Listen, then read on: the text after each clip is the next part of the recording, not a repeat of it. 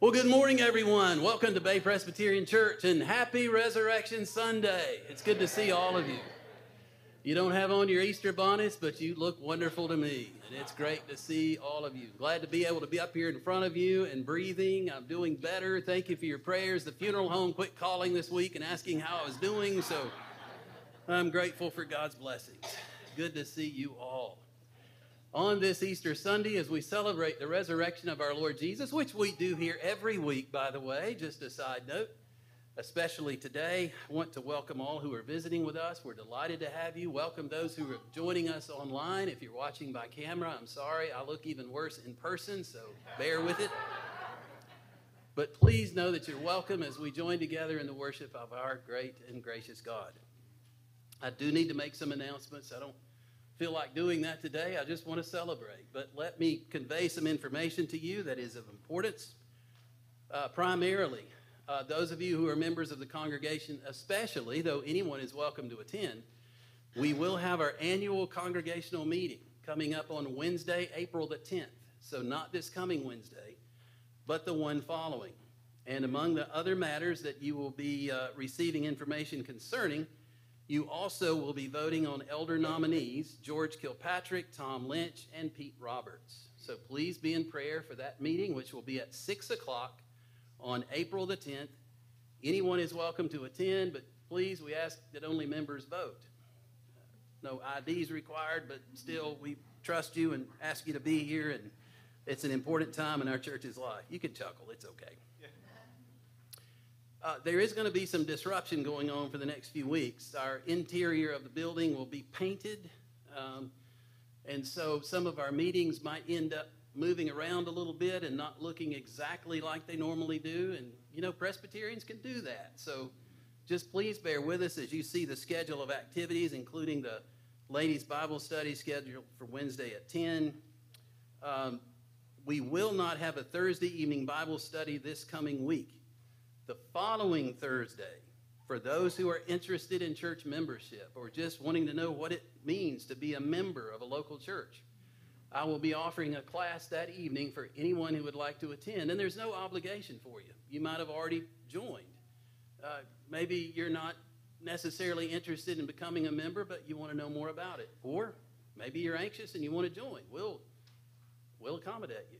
And that'll be the following Thursday, not this one coming up, but the one following, which I believe is about the 18th or thereabouts that evening. You're welcome to come. Very important announcement here as well. Next Sunday, just disregard what the front of your bulletin says right there. Next Sunday, we will go back to one morning service, 10 o'clock. We will not have 9 and 11. We will meet at 10. Now, I suspect we're going to be pretty crowded, but it's okay. We can squeeze in. We'll do whatever we need to, but please know the schedule. That's our plan, and want to make sure you are fully aware of that.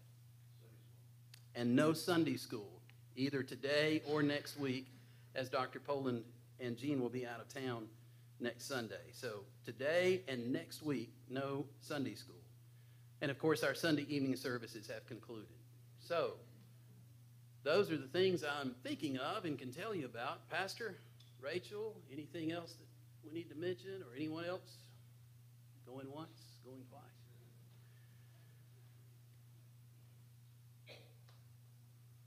How can we ever say words that are adequate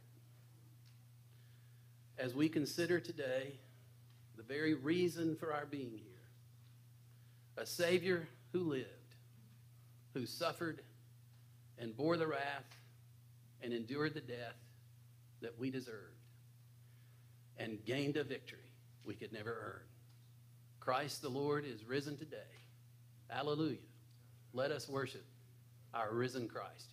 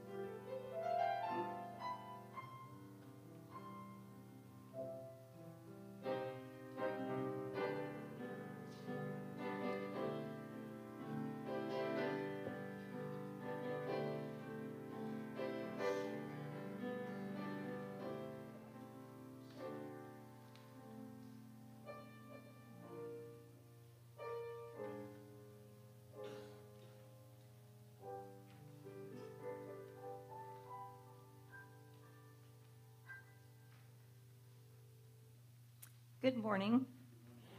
I invite you to join me in the responsive reading of our call to worship. This can be found in the inside cover of your bulletin or on the screens. This is taken from Matthew 28, 1 through 6. Now after the Sabbath, toward the dawn of the first day of the week, Mary Magdalene and the other Mary went to see the tomb. And behold, there was a great earthquake, for an angel of the Lord descended from heaven, and came and rolled back the stone and sat on it. His appearance was like lightning, and his clothing white as snow. And for fear of him, the guards trembled and became like dead men. But the angel said to the women, "Do not be afraid, for I know that you seek Jesus who was crucified. He is not here, for he is risen, as he said. Come, see the place where he lay. He is not here, he is risen. Hallelujah." The day of resurrection. Let's stand together and sing.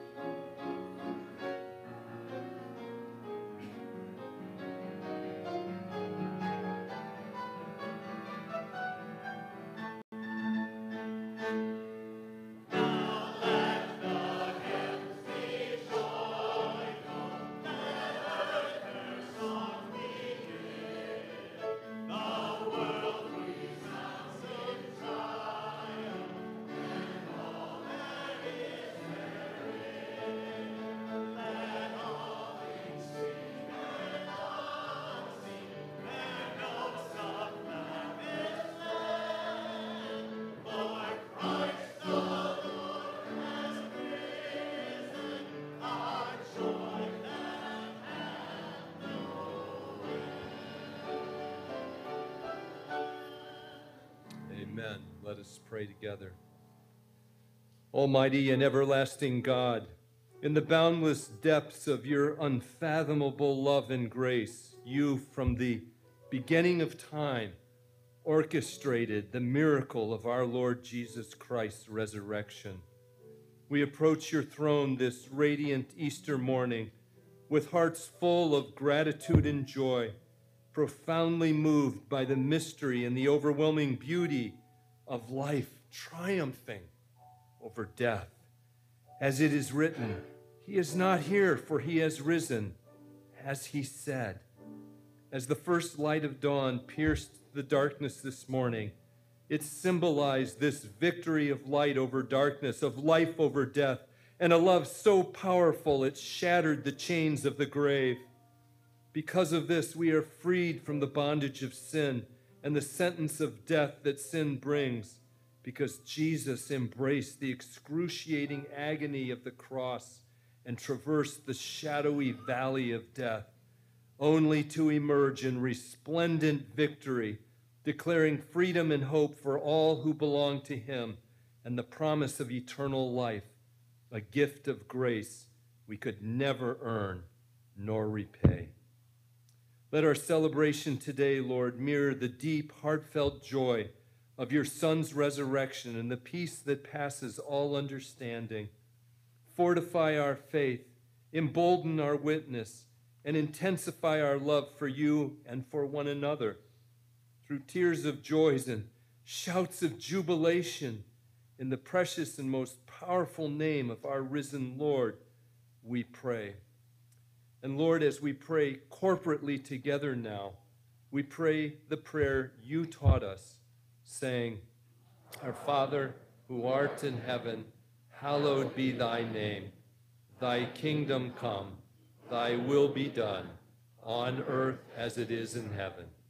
Give us this day our daily bread, and forgive us our debts as we forgive our debtors. And lead us not into temptation, but deliver us from evil. For thine is the kingdom and the power and the glory forever. Amen. Please be seated.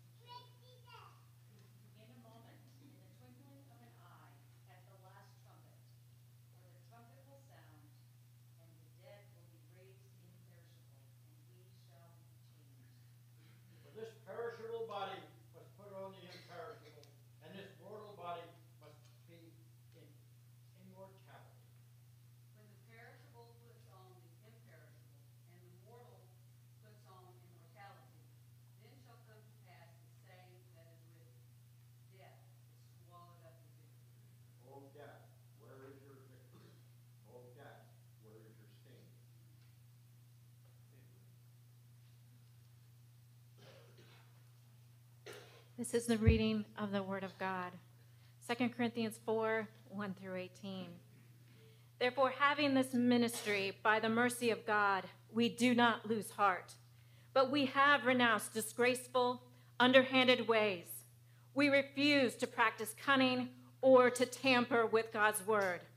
But by the open statement of the truth, we would commend ourselves to everyone's conscience in the sight of God. And even if our gospel is veiled, it is veiled to those who are perishing. In their case, the God of this world has blinded the minds of unbelievers to keep them from seeing the light of the gospel of the glory of Christ, who is the image of God. For what we proclaim is not ourselves, but Jesus Christ as Lord, with ourselves as your servants for Jesus' sake.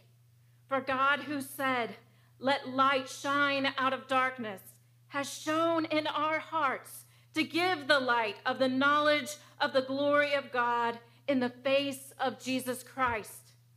But we have this treasure in jars of clay to show that the surpassing power belongs to God and not us.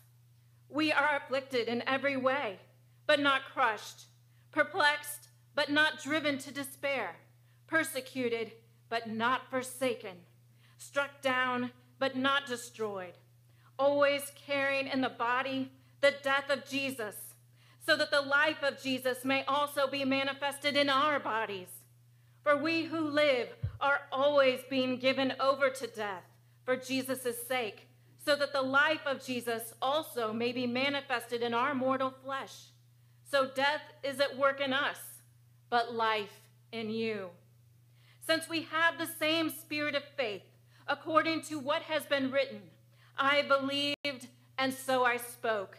We also believe, and so we also speak, knowing that he who raised the Lord Jesus will raise us also with Jesus and bring us with you into his presence. For it is all for your sake, so that as the grace extends to more and more people, it may increase thanksgiving to the glory of God.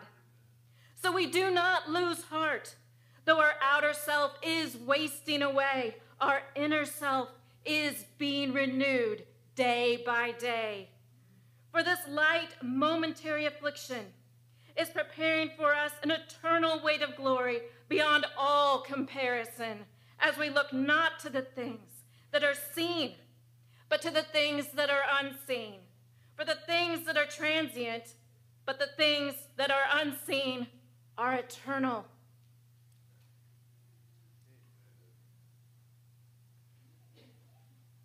Let's continue our worship with the giving of our tithes and offerings. And what a joy to give back to that who gave us everything, including life. If our ushers will come forward, let us pray. Heavenly Father, as we gather on this radiant Easter morning, our hearts rejoice in the glorious resurrection of your Son, Jesus Christ. We are reminded of the words spoken by Jesus himself. I am the resurrection and the life. The one who believes in me will live, even though he die. In the knowledge of such boundless love and the ultimate sacrifice, we come before you with our own humble offerings, fully aware that no gift could ever match the magnitude of what Christ has done for us. Our gifts today are a token of our deep gratitude and love, a mere reflection of the infinite grace we've received through Jesus' triumphant victory over the grave. Let these offerings be a testament to our ongoing commitment to live in the light of your grace, to share the message of hope, and to extend your kingdom through all of earth. May our giving reflect our profound thankfulness for the unmerited favor we've received through Christ's sacrifice on the cross. Lord, would you now bless these gifts, multiply them according to your divine wisdom, and use them to bring comfort, hope, and healing to those in need. May our act of giving always be rooted in the recognition of the sacrifice that Jesus made for each of us, living our lives as a continuous thank you to our Savior. In his holy and precious name we pray. Amen.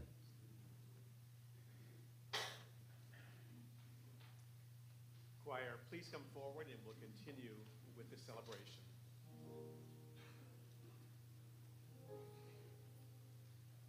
As the choir is coming forward,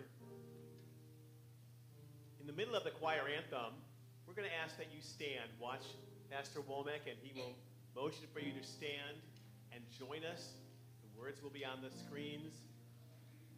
And then please remain standing until the anthem is concluded with the choir.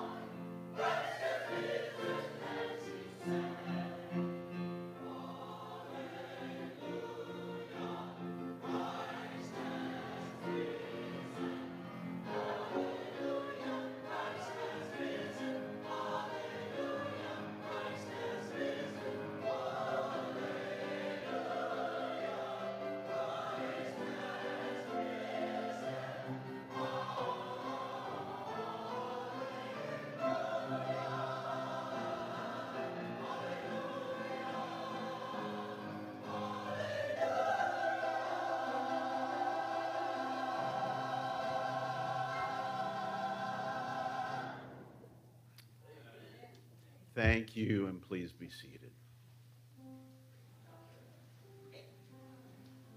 As the choir is returning to their seats, I just want to observe the front of the church doesn't always look this way every week. And I want to thank Linda Story and her team, which Joey helped out big time over here. Yeah, and we just appreciate everybody who contributed to making this the beautiful church that it is. I think personally, it's not bias at all, but I think personally, this is the prettiest church in America. But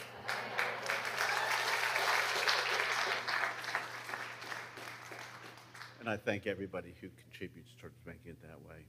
If you'd pull out from your bulletin a sheet that says "Pray For" on the top, and look down there, I'm sure that everybody here has folks for which they would like prayer, and so we would invite you to pray silently as we go to prayer. And if not, if you just are fresh out of things for which to pray, this sheet will help you. And so scan down there, maybe pick out 2 or 3 of these for which you'd like to pray, and then I'll conclude us after time. Let's go to God silently in prayer.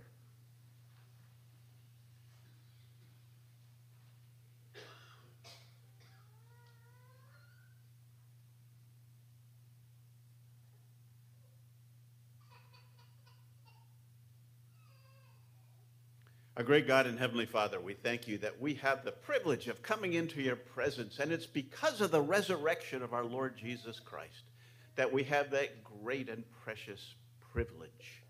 God, we come boldly to you today, not because we deserve to be in your presence, but because of Christ who has paved the way for us to be before you in prayer now. And we come today to present to you our needs, our desires, our hopes, our expectations, and we thank you that we come before you hopefully knowing that you hear our requests and that you answer prayer, whether yes, no, or maybe. God, you answer our prayer. We thank you that the heavens are open to us because of Jesus. And now, God, we would make our prayer. We make our prayer for those who are in leadership positions across America.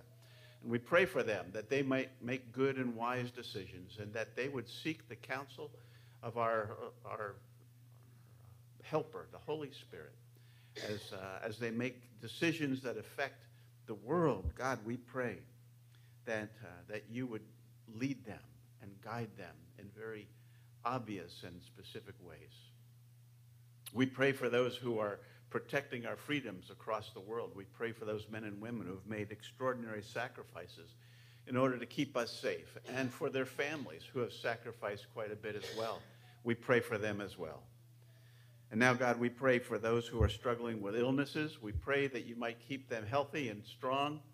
God, we pray that you would, for those who need your presence and your healing touch, we pray for that. And for each and every one of these, God, we pray that you would draw near to them, that they would sense your presence and be strengthened and comforted because of it. We pray for the good ministries with which we're associated, God, and we pray that you might bless them this day. And we pray that as they continue in their ministries, Christ would be glorified, your church expanded, and this world a better place. Thank you, God, for the privilege of prayer. Now bless our pastor as he comes and brings your word to us.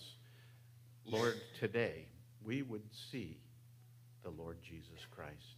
We make our prayer in his name. Amen.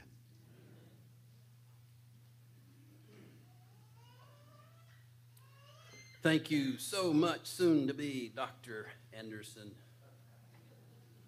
Indeed, it is beautiful up here. Thank you, Linda, Jack, and Joey, and any others that helped. This is absolutely wonderful. Also, I want to mention today and give thanks for our wonderful choir. You know, Thursday night I left here. I know we didn't go to heaven, but I felt like we were standing at the gates when they got through singing, "When I Survey the Wondrous Cross." I was moved absolutely to tears. And so it is with mixed emotions that I say today that Gordon and Carol will be leaving us for a time as they'll be going to North Carolina, but that's only with the understanding that they remember the way back and will be back with us in the months to come. But we so appreciate you and the music ministry of this church and all of you who participate in that. Wow. And so today, here we are, Mark chapter 16, the final chapter, marking not the end, but a glorious beginning. And that is the reason we rejoice as Christians, because in this life, nothing is about the end. It's everything about the beginning, all because of what happened on this day so long ago. Mark chapter 16, beginning with verse 1, hear the word of the Lord. When the Sabbath was past, Mary Magdalene, Mary the mother of James, and Salome bought spices so that they might go and anoint him. And very early on the first day of the week, when the sun had risen, they went to the tomb. And when they were saying to one another, "Who will roll away the stone for us from the entrance of the tomb?" And looking up, they saw the stone had been rolled back. It was very large. And entering the tomb, they saw a young man sitting on the right side, dressed in a white robe, and they were alarmed. And he said to them, "Do not be alarmed. You seek Jesus of Nazareth. He was crucified. He has risen. He is not here. See the place where they laid him. But go, tell his disciples and Peter that he is going before you to Galilee. There you will see him, just as he told you." And they went out and fled from the tomb, for trembling and astonishment had seized them. And they said nothing to anyone, for they were afraid. And may the Lord bless this reading of his word. Because you know what? The grass withers, the flower fades, but the word of the Lord stands forever. And this is the word which by the gospel is preached to you. Amen. Astounding, shocking, amazing discoveries. We think of Neil Armstrong stepping off a ladder onto the surface of the moon. We think of Columbus sailing the ocean blue in 1492, and suddenly people began to realize that the earth was not flat after all, or at least most have come to realize that. And then, of course, there is the shocking discovery that food which tastes good is not good for you.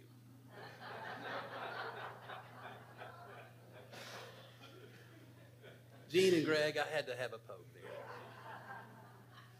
It's not always pleasant, but it is often shocking when things turn out not to be as we think they will be. And that is one of the reasons why this passage of Scripture and all the resurrection passages bear the marks of historical authenticity. Because the people who discovered the grave to be empty on that first day of the week were absolutely not expecting it. It's astounding.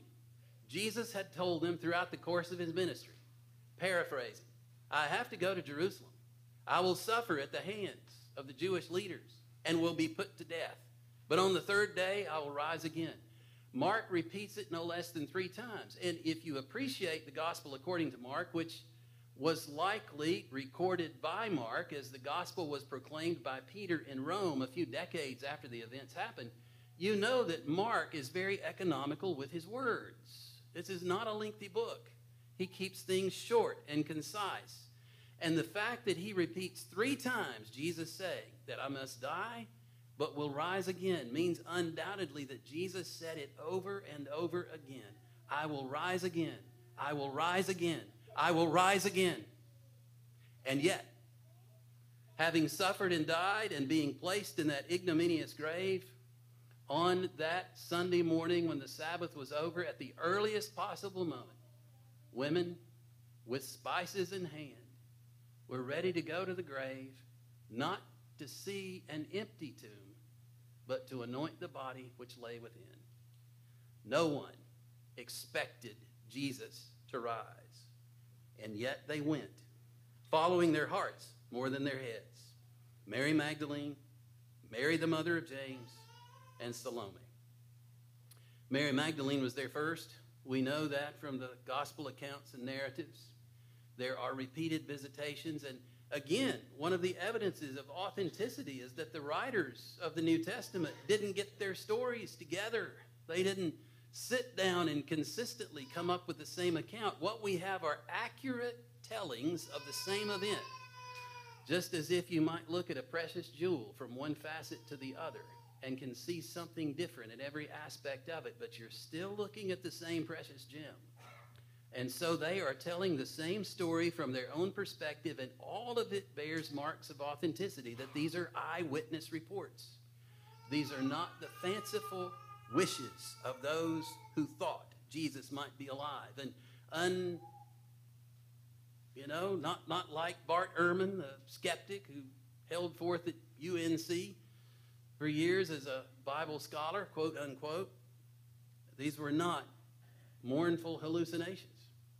How is it that they could have hallucinated, and even 500 people at one time had the same hallucination, and they look down at us for believing miracles? No.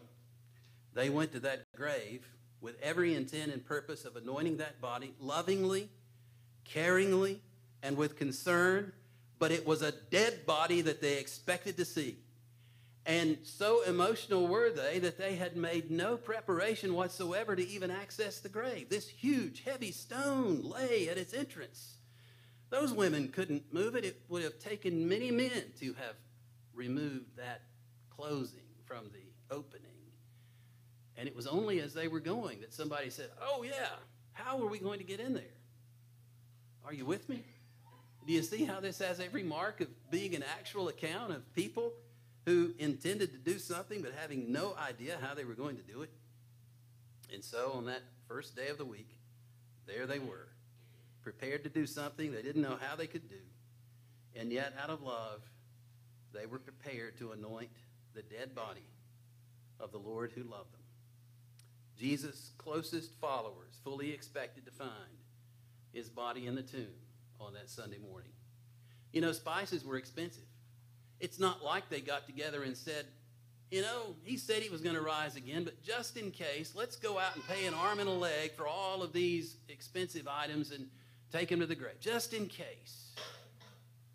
That bears no resonance and rationality.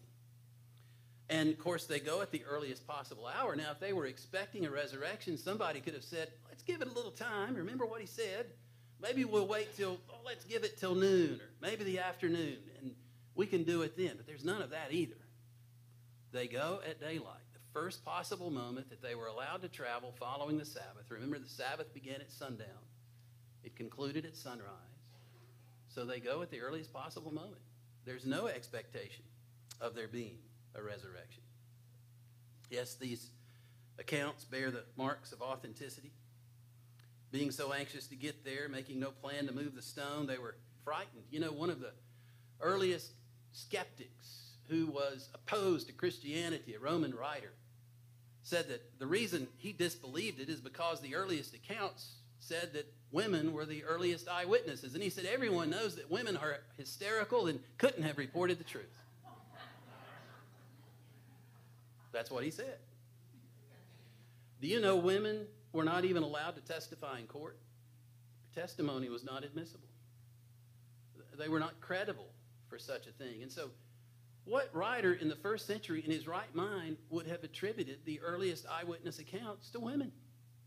If these things were made up, as they tell us on all of those PBS specials and other things that we read in reputable literature and otherwise coming out of some of our institutions of higher learning, if these were just billboards, advertisements, compiled stories to try to convince people to believe a certain thing, they would not have written it this way. The point is, while the testimonies of these women may not have been admissible in court, they nevertheless testified to the truth, and these accounts bear the marks of authenticity to prove it. Yes, they were frightened. Any of us would have been. Male or female, we would have been hysterical. To go to a grave expecting to find a dead body there and instead there's an angel, or as Luke says, there's two angels proclaiming his resurrection, we would have been scared out of our wits too. And so they were. But they saw something. They saw an empty grave. Yes, these narratives defy attempts to organize them. Scholars have really struggled through the years to try to overlay and come up with a consistent narrative of the events, and it's very difficult. That's the way it is with eyewitness testimony, so I'm told by smart attorneys, and we have those here in our church. And, you know, I remember it was Chuck Colson, of course, who was one of the main characters in the Watergate affair in the early 1970s, being a personal counsel to President Richard Nixon. And he said, you know, he became convinced about the truth of the resurrection because he learned from Watergate that you couldn't get 10 guys to agree to anything. He said they couldn't get their story straight about what happened on that day back in 1972, let alone could you have had all of these witnesses, as Paul says, 500 at one time, could have gotten their story together like this. So even though the details defy all attempts to organize them concisely, they nevertheless all bear the truth. And so here they are at the tomb, expecting to see Jesus, but rather see this, you know, they don't even call him an angel. You know, if this had been written later, it would have been all dressed up, and we would have been told the detail, but the women are just telling what they saw. He was a young man. That's what he looked like to us, sitting on the right side, dressed in a white robe, and they're alarmed. They're scared out of their wits. This is a shocking discovery. What was supposed to be there is not there, and something that they never expected to be there is there. And he's telling them, what are you doing here? Luke says, why are you looking for the living? Or why are you looking for the living among the dead? Why do we do that? We're still about that today, aren't we? Country song, remember it? Looking for love in all the wrong places. That's humanity. That's what we do. We're trying to fill in that God-shaped blank, as the unbeliever Aldous Huxley was even forced begrudgingly to say, that God-shaped blank or void that is within us, trying to fill that. Why are you looking for the living among the dead? Why are you looking for love in all of the wrong places? Christ is not here. He's not in the grave. He's risen. And I want you to consider something else, and this goes beyond my own ability to convey it. It was something I've been reading this past week in my beloved systematic theology professor Doug Kelly's second volume on theology.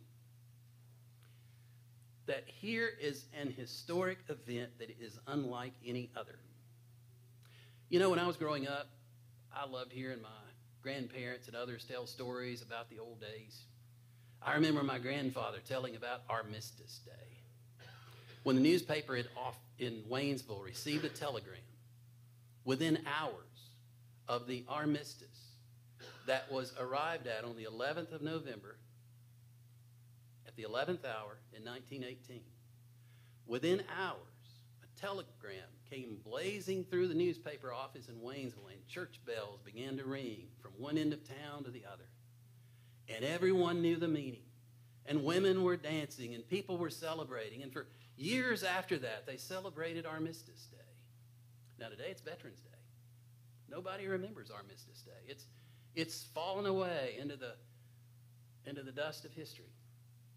And I remember later generations, and there are some here who remember Pearl Harbor Day, December 7th. It was always a day of commemoration. On Friday, Edith Wissenhunt went home to be with the Lord, wife of one of my closest friends I've ever had on the face of this earth, Bud Wissenhunt, veteran of World War II. His beloved Elizabeth left us to go home to be with the Savior. Her brother Rufus, who I remember singing with in the choir, was in Pearl Harbor on the 7th of December, 1941, when the bombs fell. And for 3 weeks, his parents had no word. Mr. and Mrs. Summerow didn't know if their son was alive or dead for 3 weeks. And they waited, and they waited, and waited until finally a message came that Rufus was alive. Edith told me that in the nursing home, the last visit that I made with her. And we'll lay her to rest next week. It was on the 10th of May, 2013, in the afternoon. It was a Friday, when his sister-in-law, Mildred, called me and said, Patrick, something's happened to Bud. I was already going through the back door. He was in the garden. She said there's an ambulance outside and people are standing around. I rushed up the street, and I still remember falling in the grass on my knees, and I cried. There was Bud, the man who, when I was in the 10th grade, took it on himself as a mission to go after this teenage boy about to get his driver's license who had every potential of going off the rails. And Bud Wissenhunt, veteran of Patton's Third Army, came after me like he was back on mission to rescue the 101st from Bastogne. And Sunday after Sunday, Pat, I'm saving you a seat in the choir. Pat, I can't wait till you're up there singing with me in the choir. I was a 10th grader. I had no interest in singing in the choir. Sorry, I didn't.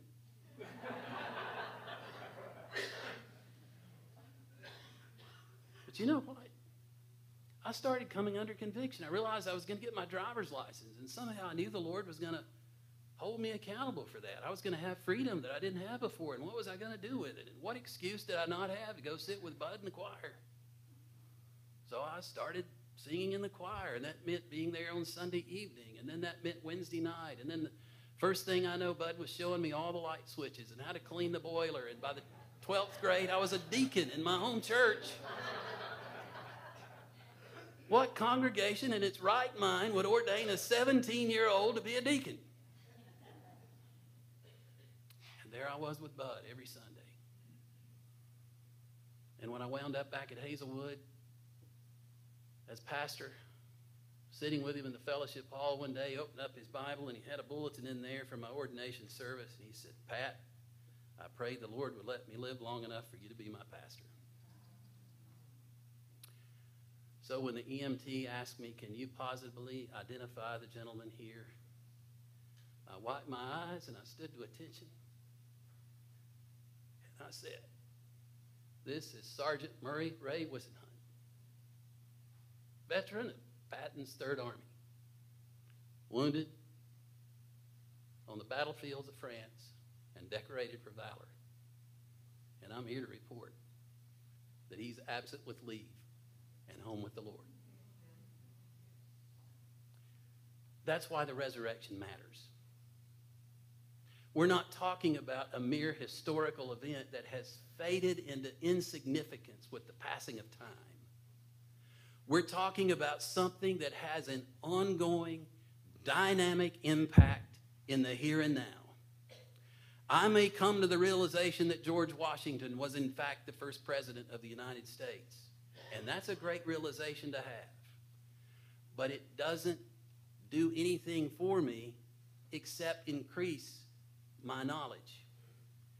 But when I come to the realization that Jesus Christ is the King of Kings and Lord of Lords, that he is the ever-living Son of God, that his indestructible life, even though they nailed him to a cross, and even though he suffered in the darkest hours this earth has ever seen, I know there's a solar eclipse coming, but don't let that fool you. There was no solar eclipse that day from the 6th hour until the 9th. At least at Calvary, there was nothing but darkness. And the Son of God, in the deepest, darkest moments of those hours, cried the words of dereliction, Eloi, Eloi, lama sabachthani. My God, why hast thou forsaken me? And for the first and only time in the course of history, a human being endured the second death before he endured the first, coming under the wrath of God, for the one who knew no sin became sin for us, in order that we might become the righteousness of God. And in the darkness of those hours, he endured the hell, and he endured the wrath that we deserve, and he got a victory that we could never earn. And believing that means everything. It's not just becoming more knowledgeable about a past event. It's about buying into a reality that has an ongoing, dynamic, present effect. There is nothing else in history, nothing that rises to that level. Everything else fades into the dust. But the light of Christ and his glorious resurrection is that ongoing reality about which we will be talking in the ages to come. For we will see the one, the Lamb who was slain before the foundation of the world, but a Lamb who has risen, whose wounds will still be visible in his hands and feet. The wound in his side. He didn't swoon on the cross. Don't let anybody try to convince you that he just passed out. How could a man beaten to within an inch of his life with a crown of thorns crushed down upon his brow, flogged, scourged, until, as one scholar said, the bones in his back would have stood out like white marble columns, and then with iron spikes driven through his hands and feet, he breathed his last, and a Roman centurion thrust a spear through his side, through his lungs and heart, until blood and water flowed forth. He died that day when he said, "It is finished," tetelestai. Father, into your hands I commend my spirit. He breathed his last, and he was dead. His body was lifeless, no breath left in it. There was no swooning on the cross, but how could a man, having endured so much, placed in a cold, dark tomb with a stone weighing tons over the entrance, could have managed to stagger out of a burial cloth bearing 75 pounds worth of spices, managed to come out of that, get a stone rolled out of the way, limp into Jerusalem, and somehow convince people that he had risen from the dead? You think I believe in a miracle? Please, let your powers of reason at least operate on this scale as the Holy Spirit enables you. That would be an utter impossibility. The resurrection of Christ is a foundational, non-negotiable element of saving faith. If you do not believe the testimony of the Scriptures regarding the resurrection of the Son of God, then what basis do you have to believe anything in them? You want to talk about going to heaven? What heaven is there to go to other than the one that is revealed to us in Scripture? But alas, if we undercut its veracity by denying the resurrection, what reason do we have to believe in a heaven at all? What reason do we have to believe that we exist at all? I might be an illusion up here in front of you right now. Don't think about that too much. You see, the same supposed scholars who would cause us to doubt or disbelieve the events on this page would nevertheless like to grasp at some things that are in Scripture and say, oh, it's okay to believe that, but why? If this is a lie, what basis do you have to believe any of the rest of it? Only a resurrected Christ can give everlasting life. I love to read about George Washington. I have nothing against the man at all. He wasn't perfect. He's one of my heroes. But he's not doing anything for me right now. Nor is Harriet Tubman, nor are any other host of people who have done great things through the course of history. But Christ lives in me. He's my life, my hope, and he's the power of the resurrection, not a mere historical event. Having repeatedly declared that God would raise him from the dead, he demonstrated that truth by rising from the dead. Every primary source of our faith proclaims the resurrection. Without the resurrection, there is no New Testament, there is no church, there are no early believers. They went to their graves, many of them persecuted, killed, not because they believed a lie, but because they absolutely believe that Jesus is alive. The resurrection is as vital as the crucifixion to the New Testament. Anytime the crucifixion is proclaimed, it always is done so in light of the resurrection. And anytime the resurrection is declared, it's done so on the basis that here was a man who died in order to be resurrected. You cannot separate the two. Angels, God's direct messengers, proclaimed it repeatedly. If Christ is not risen, then God has lied. And Paul says, if Christ is not risen, then we are a people utterly without hope and to be pitied above all. Yes, you can believe it. You better believe it. It's essential to life and life everlasting. Those women were confused and they were scared. They were alarmed. They were shocked. But by the end of the day, Jesus had shown himself to be alive to his disciples and even to Thomas a week later, who refused to believe. In 1 Corinthians chapter 15, the glorious resurrection chapter, as Paul makes his arguments, he says, now I want to remind you, brothers, of the gospel I preached to you, which you received, in which you stand, and by which you are being saved, if you hold fast to the word I preached to you, unless you believed in vain. For I delivered to you as of first importance what I also received, that Christ died for our sins in accordance with the Scriptures, that he was buried, that he was raised on the third day in accordance with the Scriptures, and that he appeared to Cephas, that's Peter, then to the 12. Then he appeared to more than 500 brothers at one time, most of whom are still alive, though some have fallen asleep. You see, if these things weren't true, there are plenty of eyewitnesses that could have said, you can read that all you want to, but let me tell you what really happened. There's no possibility because the truth was being conveyed, corroborated by these witnesses. Verse 7, then he appeared to James, then to all the apostles. Last of all, to one untimely born, he appeared to me. For I am the least of the apostles, unworthy to be called an apostle, because I persecuted the church of God. But by the grace of God, I am what I am. And his grace toward me was not in vain. On the contrary, I worked harder than any of them, though it was not I, but the grace of God that is with me. Whether then it was I or they, so we preach and so we believe. Now, if Christ is proclaimed as raised from the dead, how can some of you say that there is no resurrection of the dead?